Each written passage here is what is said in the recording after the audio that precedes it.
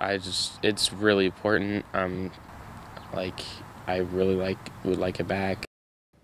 Tonight, a happy ending for one man in Bowling Green who had his bike stolen earlier this week. It wasn't just any bike. It was a nearly $3,000 hand crank adaptive bike. Amy Steigerwald takes us along for the ride.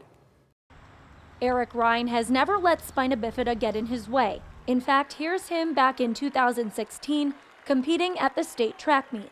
He typically uses his adaptive bike to get around Bowling Green. I've had this bike forever, and it's been my lifeline. But on Tuesday night, his hand crank bike was stolen right out of his parents' wheelchair accessible van. We keep the bike in his van so it's easily accessible. And yesterday morning we realized that our vehicles had all been gone through. The Bowling Green Police Department put out a call asking the community to keep an eye out. Social media users quickly spread the word. Meantime, security footage captured people using the bike not long after it was stolen. A simple post yesterday morning has just blown up into about 500 shares, and the police department has been working hard.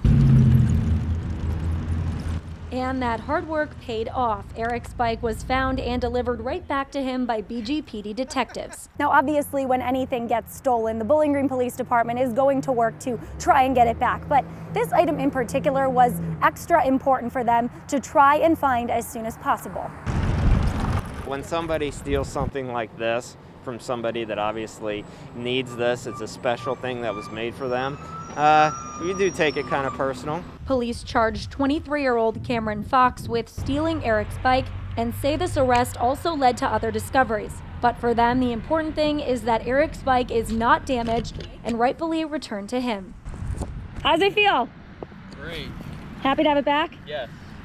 In Bowling Green, Amy Steigerwald, WTOL 11.